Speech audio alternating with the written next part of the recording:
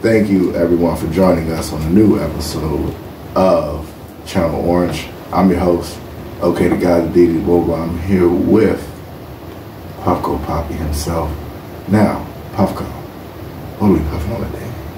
Today, we're trying some live resin from Alchemist. I got a grapefruit sour diesel. The thing had like 18% terps or something. Jesus Christ. So I had to jump on that. It's very, very good. It's got lots of myrcene, lots of terpinolene. It's one of my favorite terp combinations. So shout out to Alchemist. They did that. It's one of the highest terp concentrations I've seen in a concentrate here in Maryland. All right, shout out to Alchemist. As you can see, you can buy all this stuff at Jova Wellness. Now, let's begin.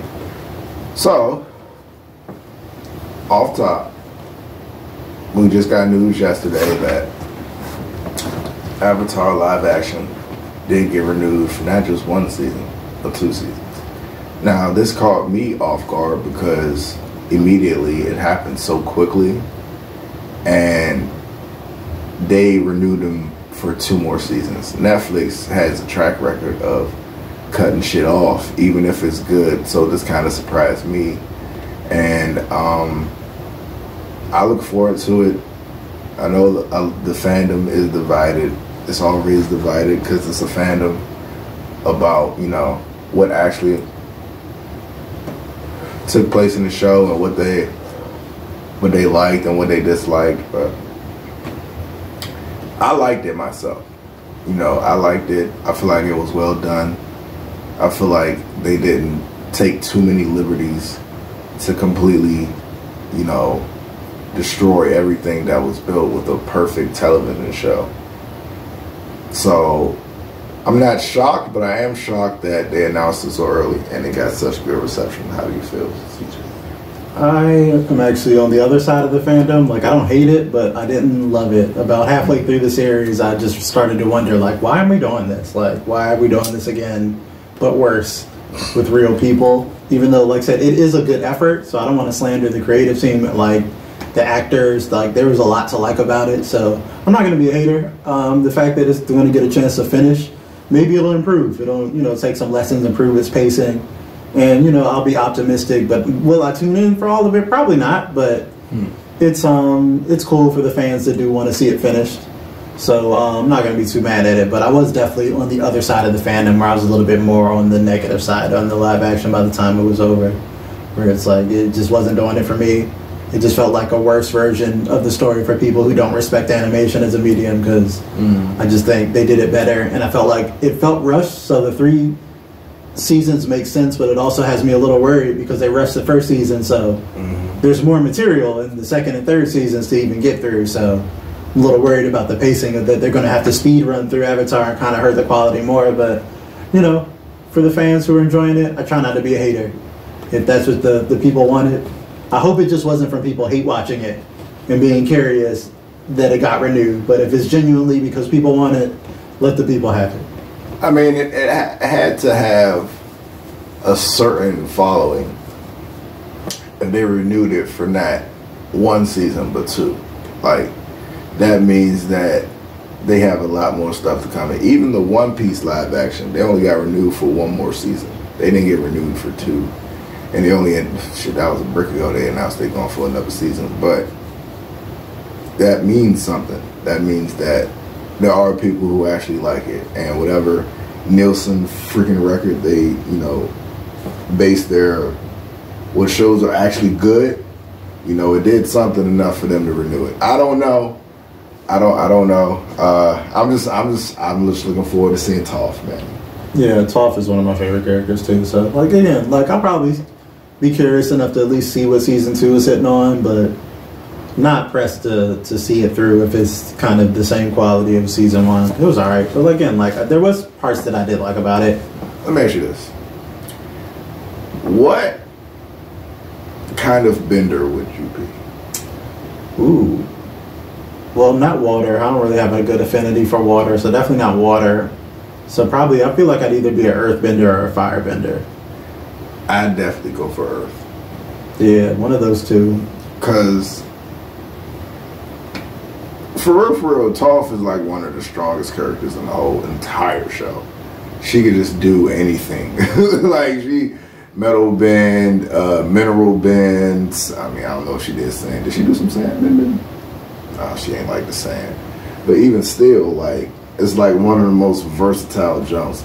I would like the shoe lighting though.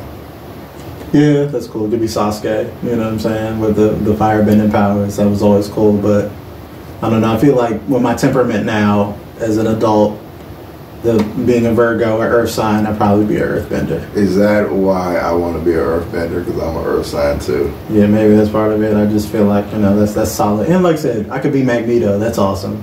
But I don't think I have an affinity for ground Pokemon. Oh, well, Garchomp. Fuck. I mean, Garchomp. Garchomp. Yeah, I'd definitely be an Earthbender, man.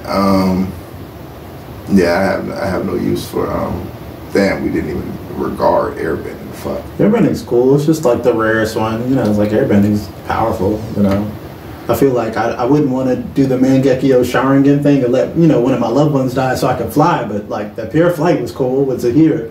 Yeah. Legend of Korra, like where you could just like fly, not like the Aang. He did that in the show. Nigga flew. I was like, that shit caught me the fuck off guard in the first episode. This nigga just flew.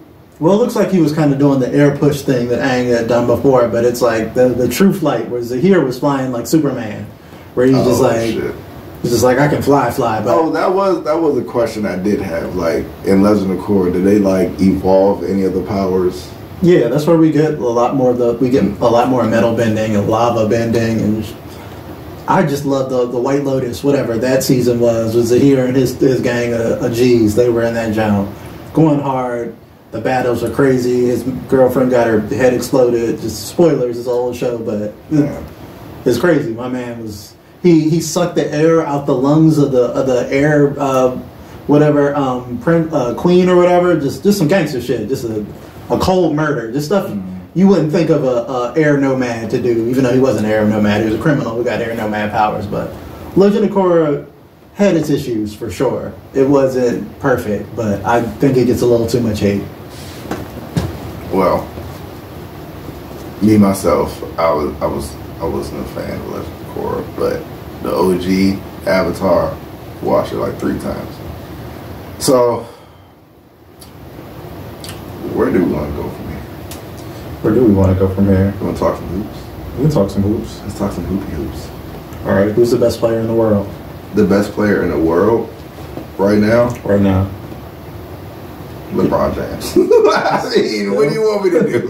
Still the best player in the world. My thing is, bruh, I think LeBron James has been the best player in the league since he's been in the league. I don't understand what people that kind of, I don't want to wax poetic here, but that kind of takes away from the Jordan-LeBron argument, because Jordan has always been the best player in the league when he was in the league, bar none. Now, I don't understand how niggas is better than LeBron in his own league, because they're not really.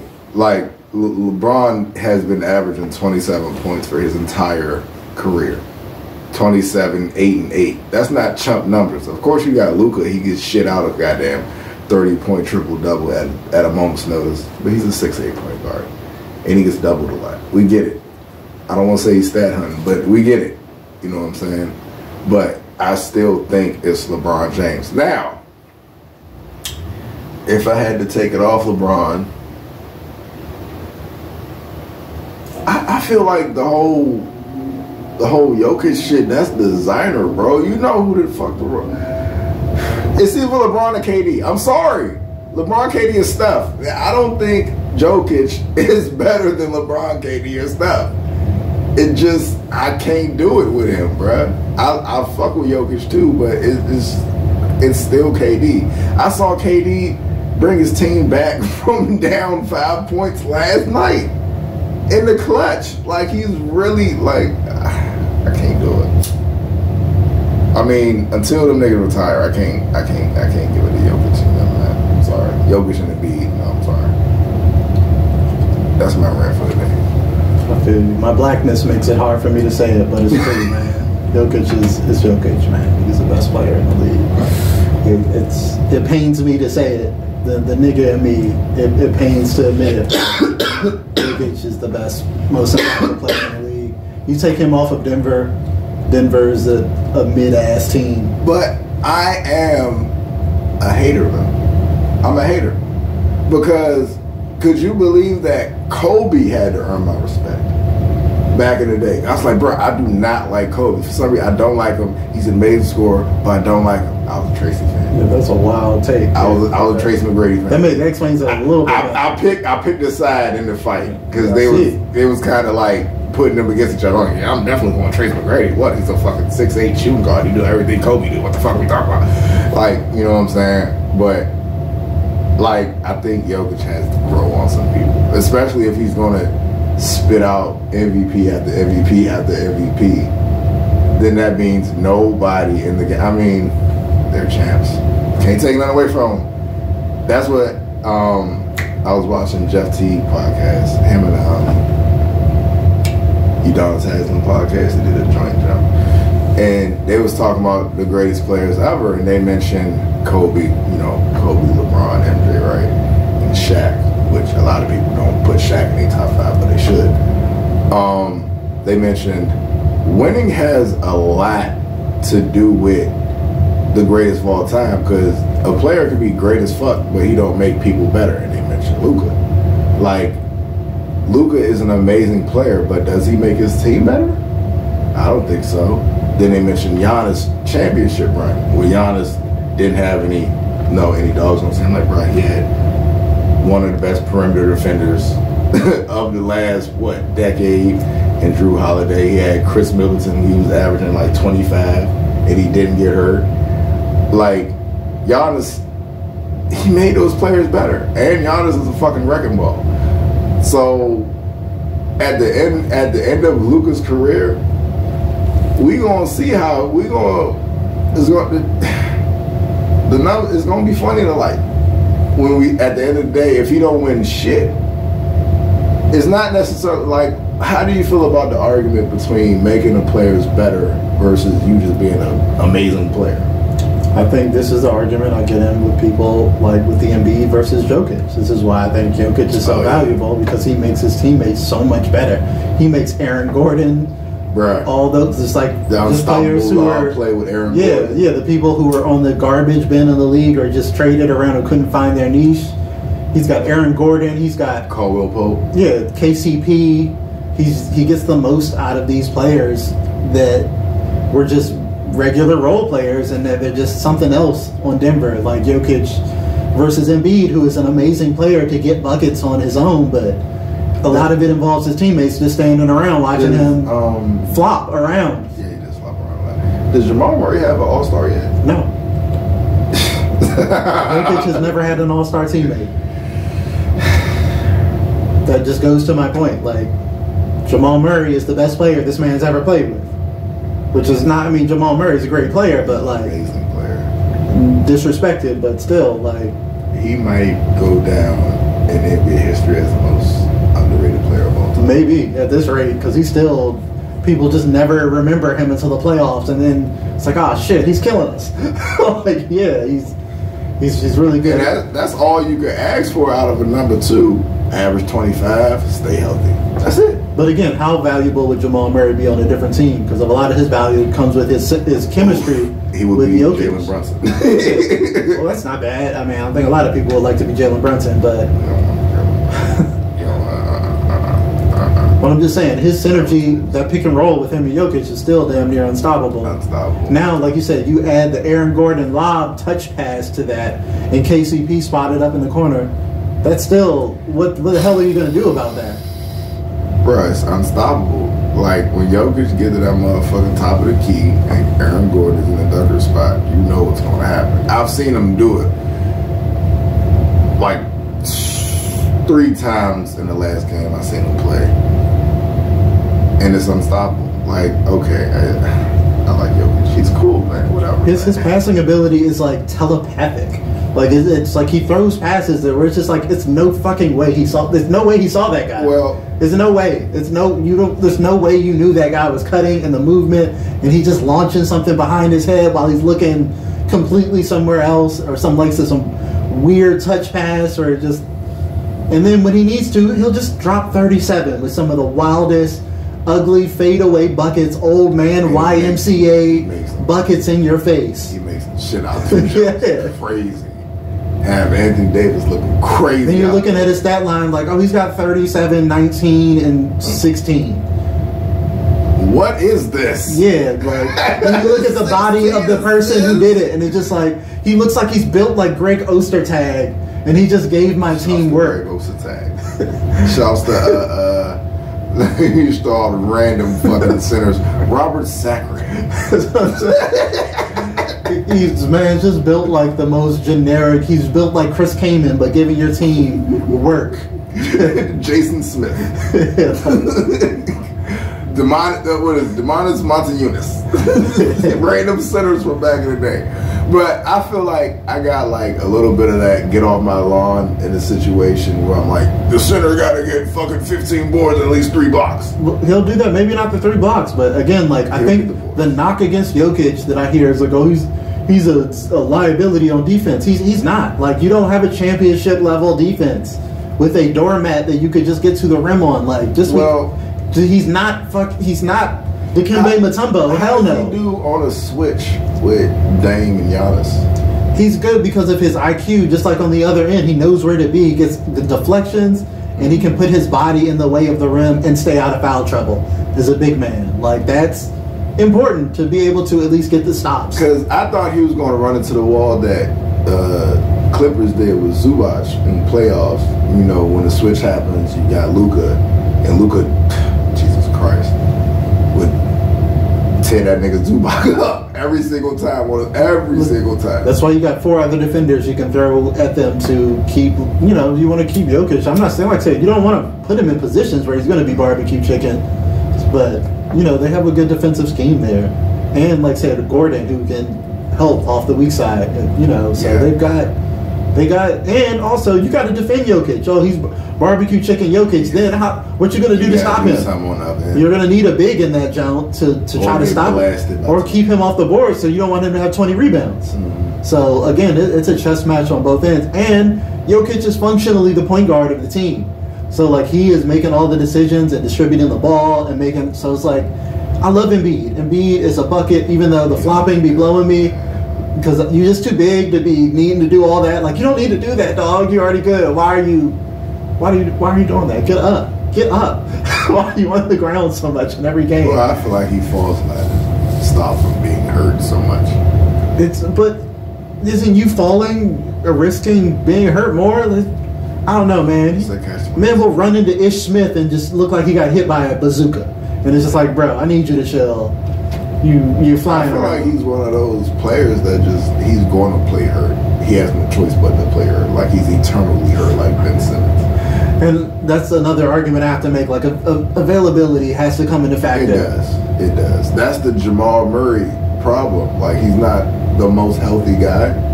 He's for real hasn't been the most healthy guy. He got injured a couple nights ago, like some ankle shit. He came back in, but bruh, you're frail as shit. That's what keeps a lot of people out of being All-Stars, out of being MVP, out of being first team All-NBA. Availability.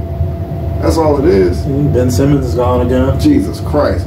Pinched nerve in the back. Yeah. I don't know what's wrong with this guy's back, but it's over for this guy. I'm sick of seeing this. Bruh, every single, because I got league pass, right? I'm like, okay, fucking Brooklyn's playing. Bet. Then you see Ben Simmons walk out there smiling. He's always smiling, sitting on the bench. I'm sick of your fucking smirk sitting on the bench. You're the most expensive bench player I've ever seen in my entire life. That's what I'm about to say. I'd be smiling too if I was getting bread to just sit and watch the game every night. Oh yeah. Warriors got blasted the other night. It was sad. They're in a weird place right now. They're at the end of the dynasty. They're at the end of the road. I think they might have one more. Maybe hurrah to maybe try to go with something, but it looks like they might have to, you know, Kuminga might be their future, you know. Might be really good. Yeah, it's like he might be the foundational piece they move. Steph is like 35. Like it's time. Clay is already on the bench. He's already, you know, Pods is already starting. It's looking, Draymond's looking slower out there a little bit. It just, you know, all dynasties must end. And it looks like this is finally the end of the. You got Chris Paul out there and shit. Doesn't make him look any younger out there. So, you know, they went for Chris Paul first, kind of like they knew that this is the end. It's kind of a one more year all in. They're a little too old. Maybe they just might be a little too long in the tooth for it. So it's going to be interesting because Steph Curry feels like somebody who's going to be a Warrior forever. Like, I don't know if I could see him in another jersey. I feel like they'll do anything to keep him forever, kind of like on some Kobe type stuff. Where it's just like, you're the Warrior and we need, you know, we're going to keep you around for this. But they have to do some sort of rebuild eventually. Cause, hey, man, he look good in Laker gold, though. Oh, no, Lakers, man, that's an old team, man. You got Steph and Bron. I mean, that'd be cool. Everybody's always wanted to see that. Well, Bron could just go to, or whatever. This is, you know, this ain't gonna happen. I don't think it's gonna happen. I don't think they're gonna let Steph walk. I don't know. I mean, this is over. I mean, like, the future of the league is in good hands. Victor Wembanyama is looking just, everything is advertised, just completely amazing. Just NBA created player, just running around the league now. Just already looks like he could be an all-defensive team player as a rookie. Just the other night, nigga had like 25, 11, 5. I was like, what the hell is this? I've never seen so many numbers in my life. And it's so funny because this is the worst he's ever going to be. It's like, this is as bad as he's going to be. This is as terrible as this man. He's only going to get better. This is crazy. Like, this is not cool. Imagine what happens if they decide to, like, get him some teammates. Like, that'd be crazy. Yeah, they just go get him Trae Young. Trae Young, that's the natural piece. Is it Trae Young? Get him Trae. Get him out of, like, the Hawks are cooked. Trae Young. The Hawks are cooked. That's the rumor, bros. Trae, make the trade. Do it, pop. It's a weak draft class. Trade that number one or, you know, or top 3 pick that they're going to have. Yeah. Get that jump to Atlanta so they can rebuild because they ain't got shit going on. They're just stuck in basketball hell and mediocrity. So go ahead, Trae, you know what I'm saying? Give Trae a fresh start. Him and Wemby, that's a nice little something. That's a little lobs, right, you know what I'm saying? A little something, you know? Yeah, I like that. A accurate passer who can get Wemby the ball in the spots that he needs the ball, you know what I'm saying? Like, I see the vision. I see it. I like that. All right, what's next? I mean, I would ask you this, but it wouldn't be a good question. I mean, I'm biased, but some people said they would draft SGA over Zion. I'm like, I get it. I would. I mean, absolutely. I get it. Availability. I get it. I get it. Weight watchativity. I get it. Porn star, horniness. Like, if there's a way we could work in your contract, you got to stay at a specific weight in order to get paid. Like, let's put that in the contract. SGA is arguably the best guard in the NBA right now. But Zion is Shaq times Charles Barkley. Zion is not good at rebounding and also not on the court. But, well, he should be because he's huge and can jump out the gym. So one would think. He's averaging like 5 rebounds a game or something, like 6 rebounds a game. It's a little weird. It's a little weird. And also, like I said, the availability thing with Zion is just the issue for me. He's still great. I'm not saying it's not a valuable piece. I wouldn't want Zion, but like, if you can, like you said, if you can put some horniness checks in his contract and some, you know, keep that man. He has a penchant for BBLs. That's the thing. Yeah. That's his thing. But are you calling Zion Blake Griffin right now? Is that what you're doing? He's Blake Griffin-ish. Blake Griffin averaged 8 boards though. Yeah, Blake was rebounding though. Yeah, Blake was good. I like Blake. Yeah, he had a good career, man. Blake was good. No, the Thunder in good hands, man. Like I said, SGA is like that. We had 37 from SGA. We had 31 from J-Dub the other night. Then we had 21 and 14 from Chet. And Gordon Hayward had sent off the bench. He's starting to come into his own. Josh Giddey didn't have a terrible game because he's been not playing well. So he's going to be the X factor. If Giddey can let him shoot, that's sad. Yeah. You're a shooting guard, which is an oxymoron. You can't shoot and you're a shooting guard. It's funny as shit. Well, like I said, if he can not be a liability as a shooter, then Thunder will have a chance. Let's take him out of the starting lineup. Start fucking Dort. Start Gordon Hayward. Dort already starts. All right, fuck it. Gordon Hayward. Gordon Hayward. J-Dub. Gordon Hayward also has a health problem. That man has perpetually in the MASH unit for whatever reason, but we'll see. See if he can stay healthy for the playoffs. I'm optimistic. Shea averaging like 2 steals too. Yeah, that's why I would say he's arguably the best guard in the league, because Luka obviously being the best scorer in the league, but Luka on the defensive end leaves a lot to be desired, as Shea leads the league in steals and is also good on the ball defensively. So good defender and averages 30 points a game reliably, or you get to 30, you get more rebounds and assists from Luka, but you get no defense. So that's the trade-off. Like, what do you?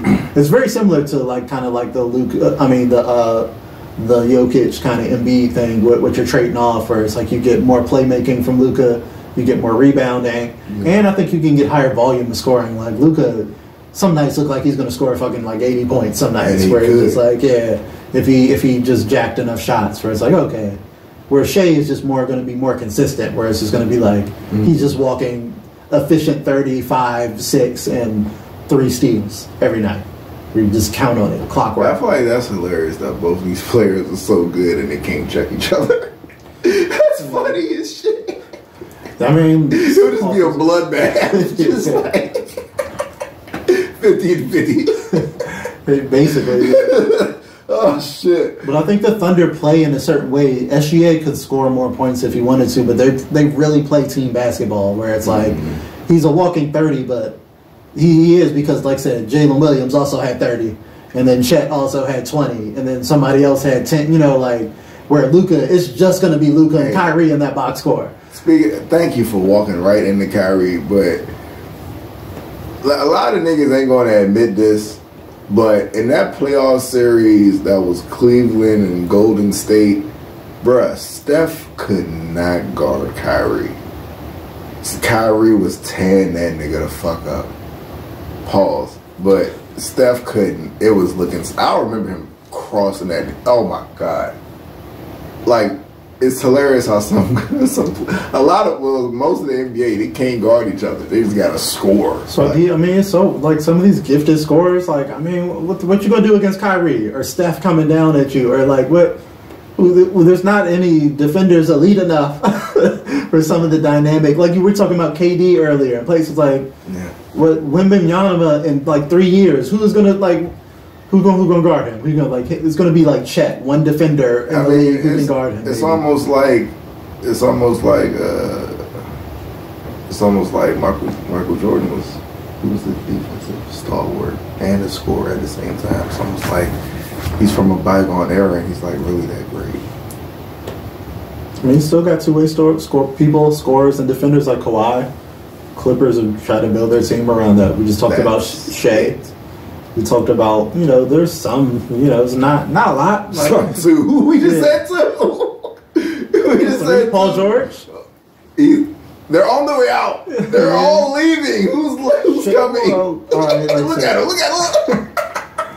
Talking about Bridges. We got Bridges and okay. Two-way, Billy. Trying to think of some more, man. Who's the actual star? Star level defender, a two-way star. That shit don't even exist no more. It might be Brandon Miller. It might be Brandon. He could, I think he's got the dog in him to become that type of defender if he commits on that side of the ball. I like Brandon Miller a lot. I would say he the piece you build around in Charlotte. Sorry, LaMelo. I think his ankles are too frail. His maturity level is too low. That is just my issue. His defensive effort level is too low for me to want to invest building my team around LaMelo. I keep him. What is of course you probably graded him as a rookie, but what is LaMelo supposed to be at this point? What was he supposed to be at this point? Franchise guard. He was supposed to be Shea. Maybe not. Well, something like that. Yeah, a star. Maybe not 30 points a game. You don't expect him to be there yet, but I thought he was a scorer. Yeah, he can score. He's very talented. Everyone's seen the level of talent that LaMelo has. He can get a bucket. Mm-hmm. He can get a flashy bucket. He can distribute the ball. He can do a lot of exciting things. But is he playing winning basketball consistently enough in terms of the defensive decision making and things like that? That I'm not sure about. And again, it's also an availability thing more than anything. Him and Lonzo, both of them, like, I like Lonzo more because Lonzo has always been the defensive brother who actually is a phenomenal defender. And when he was healthy, the Bulls was rocking. Yeah, like, and they kind of built things around him. I think that really hurt the Bulls' plan, why they're kind of stuck in basketball hell. Like their small lineup when they had Lonzo, Caruso, Zach LaVine, DeRozan, and Vucevic. That lineup was deadly, bro. Yeah, I like Lonzo, and he can shoot the three. Mm-hmm. So it's just like he's a 3-and-D, smart point guard, athletic. I don't think people didn't like him because he wasn't assertive enough. They were just like, why aren't you getting 30 goals? That's just not the type of player he is. You know what I'm saying? He's a way better facilitator than he is a scorer. Yeah, so it's and like, defender too. I like Lonzo a lot better because he plays defense. LaMelo plays no defense, and that is a problem because defense is a want. It's just like you could if you wanted to. That's kind of my issue with all the players who are like doormats on defense. Like you could at least be average. You could try a little bit. Like you don't have to just be a cone out there, dog. Yeah, a lot of niggas can't play defense, bro. And we saw a player that we all love get exposed to that because he didn't really have to be accountable for that in Portland. And now when everyone's like, hey, you got to replace Drew Holiday and kind of keep it up, and now everyone's looking at Dame like, hey, what's up with this? And it's just like, this ain't that. No one expected him to be Drew Holiday, but it's like, was he always horrible at defense? And it's like, yes. Bruh, the answer is yes. You have to understand, you can't go from defense. That's like going from Marcus Smart to Kyrie Irving. Like you can't expect him to like replace that defense. He's like a designer car. He's not a Jeep. He's a designer car. He's not here for the dirty work. He's here to look pretty. Like that's what he is. And that's what he had to do in Portland for all those years. So even he said it's like I never had to play the role of like I have to stop somebody. There was always another guy for that. And I'm the scorer. I'm the money. That's what I'm saving my energy for is to get these buckets. So it's like I'm the money. Like the money don't do all that. But yeah, now they're like you said, just last night I looked at the box score. Every about 2 to 3 games, the Bucks just lose by like 35 points. Yeah. And it's just like, oh, there it is. I just checked my phone this morning. Oh, I didn't watch the rest of the game. Oh, it was one of those days for the Bucks. They got absolutely obliterated by somebody last night. Mm-hmm. And everyone's healthy. Everyone played. Cool. Yeah. That usually happens to the Lakers. Like the Lakers story is just sad at this point. They're not even elite. Yeah, they're pretty mid this year. They've got some players. I think the D'Angelo Russell resurgence has been nice. He's looked good. What the fuck that means? He's looked good. That doesn't mean anything. It doesn't mean anything. Like when players just get hot, it's like the J.R. Smith thing. Like he's going to get 30 this game and then fucking 8 the next game. It's not reliable. It's not consistent. It's a flash in the pan. Of course, everybody has a fucking spark every now and then. It's hoops. You go to your local YMCA, there's going to be a nigga that's just hot. He's just hot. He's not even that good. He's just hot. Well, you know who has been consistent for them? Spencer Dinwiddie. Consistently ass. Consistently ass. That man has been consistently dropping 2 points in 24 minutes type. Why are they doing this to LeBron, man? Yeah, that was a wild pickup. It's like, oh, that's going to save the season. Spencer Dinwiddie. It's going to work everything out. Spencer Dinwiddie. Dinwiddie. Yeah, that was wild. Oh my God. Why are they doing this to LeBron? Why? He's still great. That's the point I'm making. He's still great getting like 27, 8, and 8. And AD doing his thing too, but we just got it's not working out. And we should have at least one more star here. LeBron's old, AD's weird. Like Bronny's gonna save the team. Go ahead and draft Bronny. Bronny should go to the G League, man. Yeah, if you can't make the top 60 in one of the worst draft classes we've seen in the past like 10 years, like that, this joint looks terrible. Sorry. I'm sorry. And I've been doing a lot of scouting of a lot of draft classes for a little while now. I like to go deep into the draft, and this draft, while having some players, I like it, like good players, but like this is the year that I absolutely would not want the number 1 pick. I'd trade it for it. Like it ain't worth nothing. Ain't worth nothing. I'm good at 6. I'm good at 10. I'm good at just give me a top 10 pick. Get somebody. They're talking about Reed Shepard in the top 5. They're talking about Rob Dillingham, bench players off of. he's great though. I like Dillingham, but still, it's just this compared to the last few draft classes. It's balanced. It's balanced. There's no Anthony Edwards in this class. There's no. Well,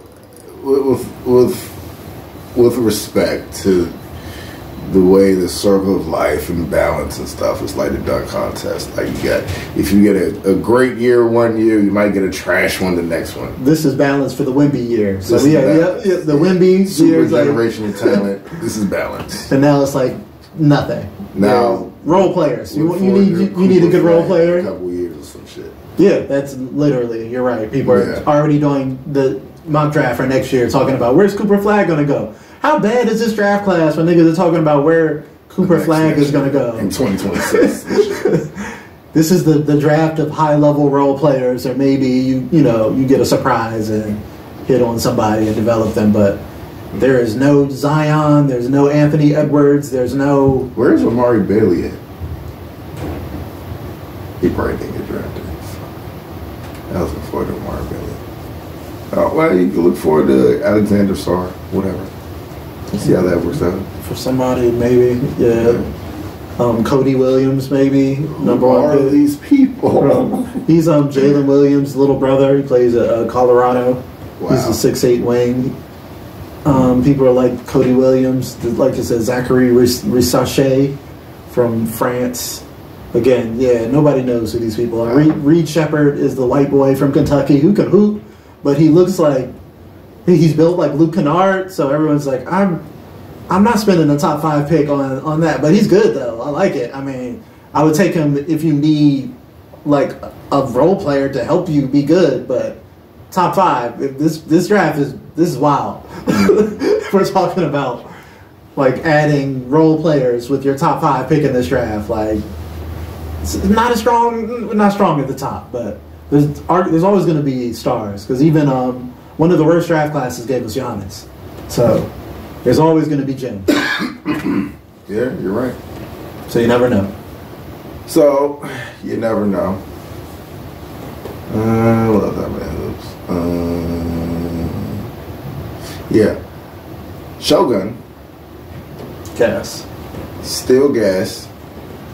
Still amazing. Still great. As somebody who doesn't know how to swim, I wasn't that compelled about the whole diving sequence. I'm not diving in the water. Yeah, I'm not a swimmer either. That's why I just like you keep diving in the water. Why do you keep diving in the water? What's wrong with the land? What's wrong with the boat? Why do you keep getting off the boat? There's nothing wrong. It's a perfectly good boat. But yeah, still a great show. Shawty husband. I don't know. She wasn't too distraught about her husband. Nah, she wasn't. She was like, she didn't wave, didn't scream out, didn't. Well, it seems like he was kind of a dick to her. So like, seems like every scene we saw with them. That's your husband though. That's potentially about to die. I mean, she didn't seem to like that man that much. So. Wow. He went out like a G though, man. Yeah, it's cool to see the cultural difference because, like I said, he's never seen like the samurai honor, so he's just like, let's go get him. We can save him. Let's turn the boat around, and everyone else is like, nah, nigga, he's about to get a glorious death. Like Then he didn't really die because he didn't die on the screen, so I don't believe he died. Oh, he's super dead. There's no way. Like there's a whole village of people went to go murk him. I didn't see it happen. I like the way they presented it because like you don't have to see it. It's so obvious that man was going 1 on 1,000. Yeah. And it was just like, oh, so he's dead. The whole hood on his ass. Yeah, so it's like him not making it to the boat was his death. Mm-hmm. And then that's why he's like, I'm going to go out like a thug. And, I thought he was going to serpico right there. Like, I did think that for a second. Is he going to kill himself? But he's like, no, he's going to get a warrior's death. Mm-hmm. He's going to go out protecting his people, going out like with honor. And just the white Protestant man was just like, what the hell is this? Y'all wilding. Why don't we go save him? I like the relationship between the two captains of the boat. Yeah, that was cool. Look, because he saved him. I forgot he saved him in the episode before, so he was just like, I pay him back for that. He saved my life. I'm not gonna do him dirty. He did this wild, crazy thing. I'm gonna give him a chance to at least see if he can survive. So it's like, that's cool, man. We get some good character interactions, different layers, like I said, intrigue. Just reminds me very much of Game of Thrones when it was good. Like early Game of Thrones. Early Game of Thrones where the show was about people talking in rooms.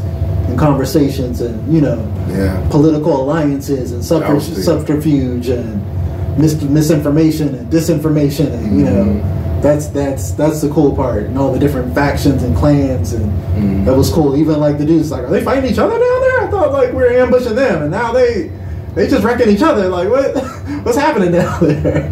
Like we're trying to kill these guys and they just started fighting each other. We don't know what's going on. Like there's plans within plans, and it was very cool. Shogun on FX, one of the highest rated shows of all time. A lot of shows don't get that honor, but this show is great. I gotta read more up on this is based off of real stuff that actually happened too, so I'll read up on that, see how it really went down. What's next? Alright, speaking of reading, I do want to talk about a little bit of comics. We had another big Ultimate comic launch. So the first one was Ultimate Spider-Man, which for context, the Amazing Spider-Man book has been awful. It's been terrible. I love Zeb Wells as a writer, but I don't know what the fuck is going on at Marvel.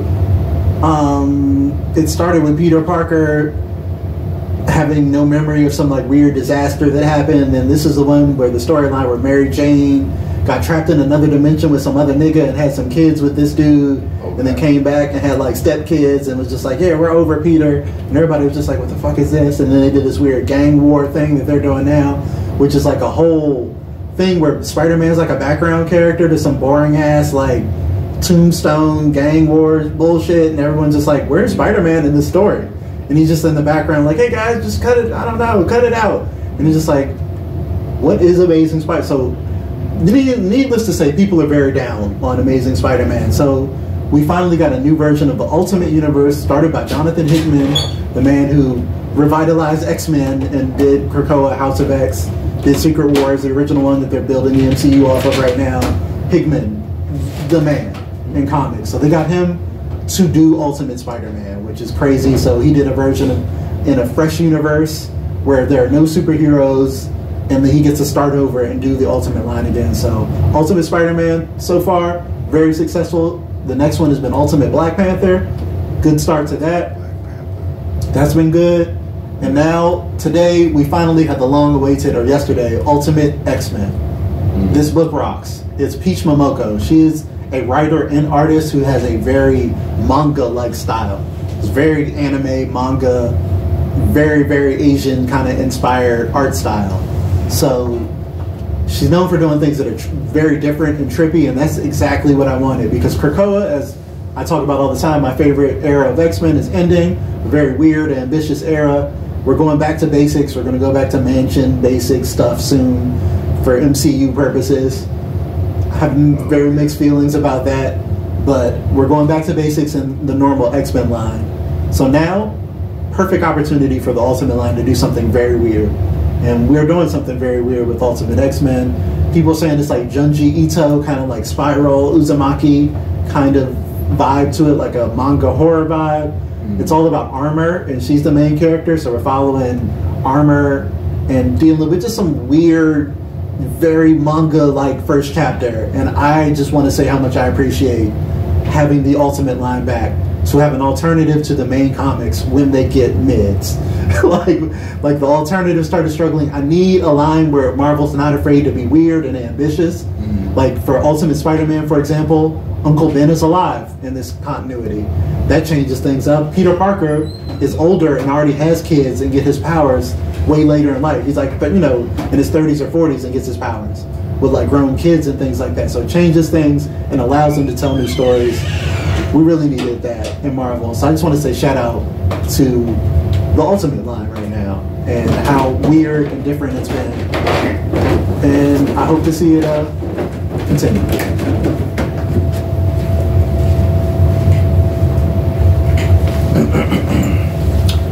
So, what are the most compelling things about it?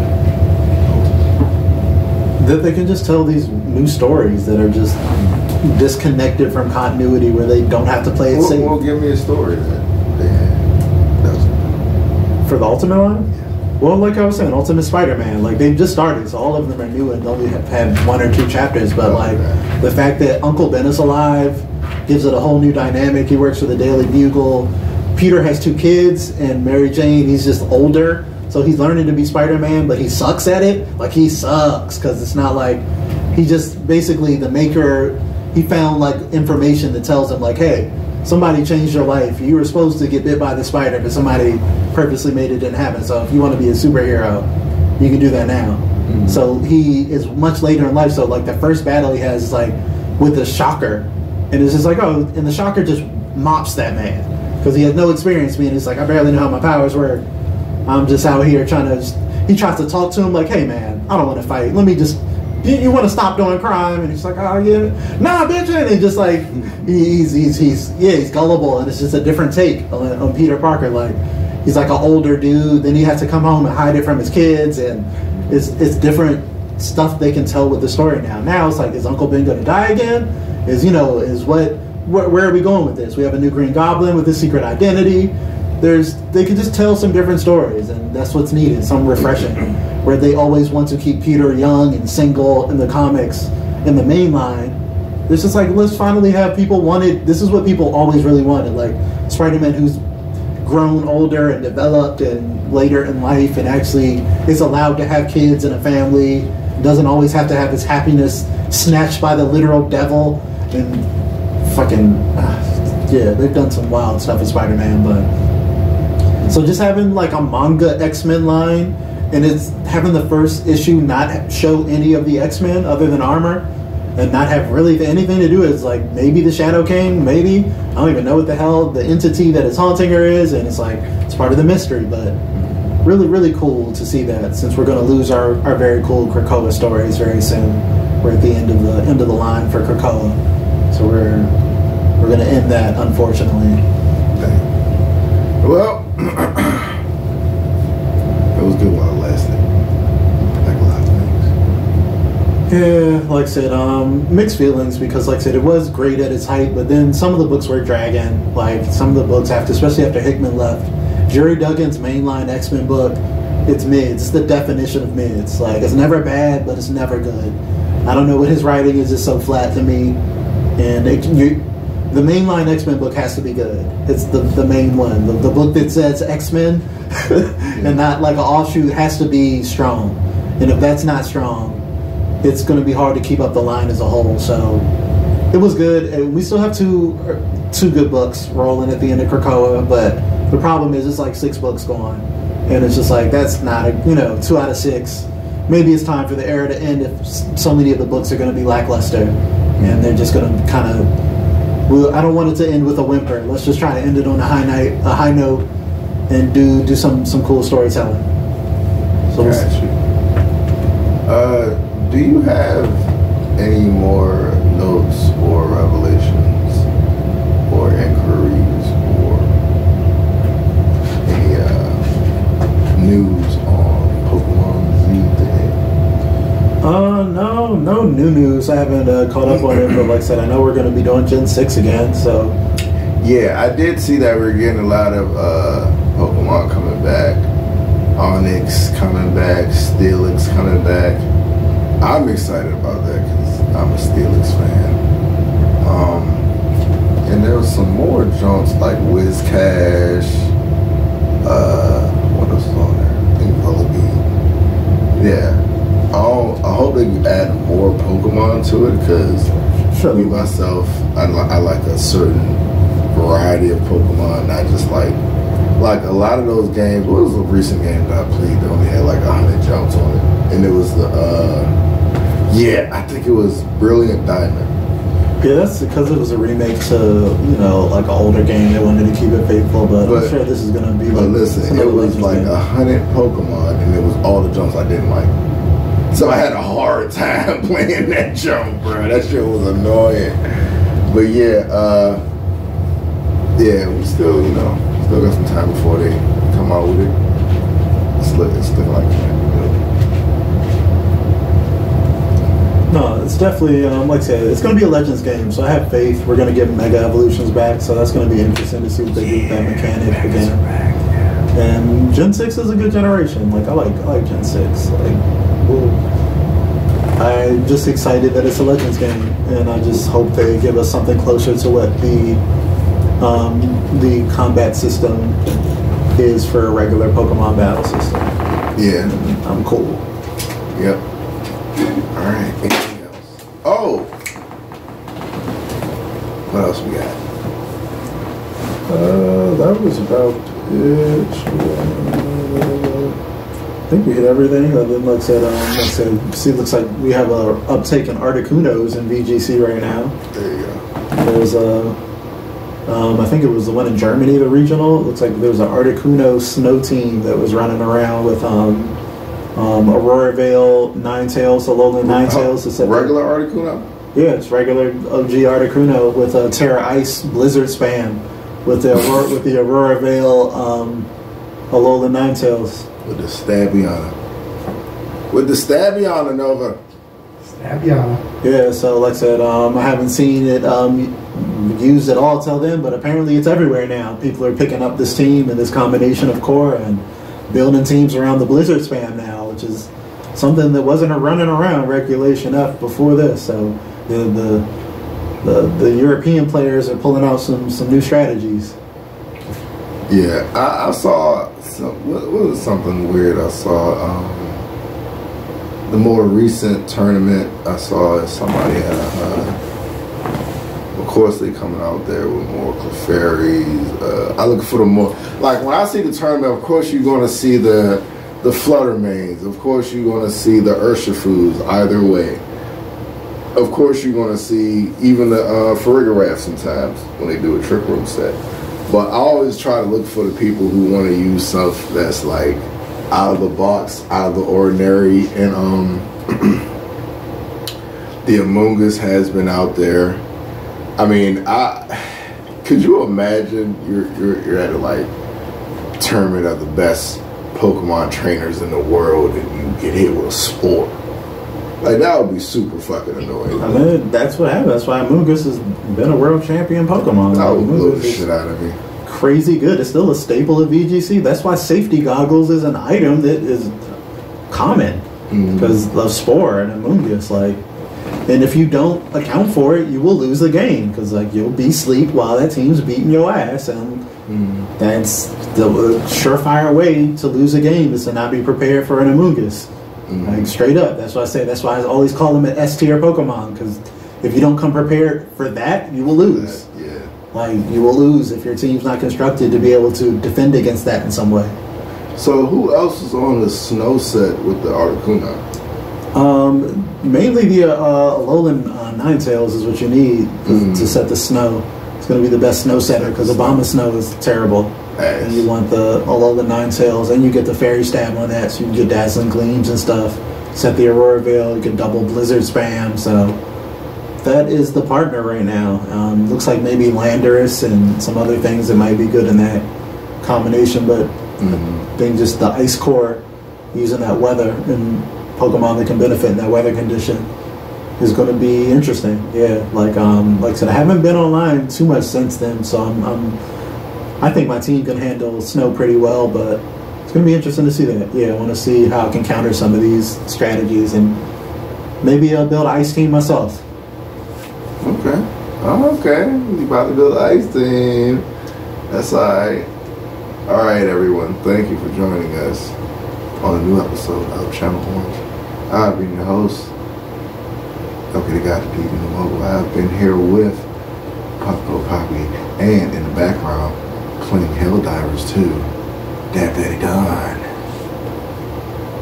Tell us when you like them. Tell us when you love them. Leave a like.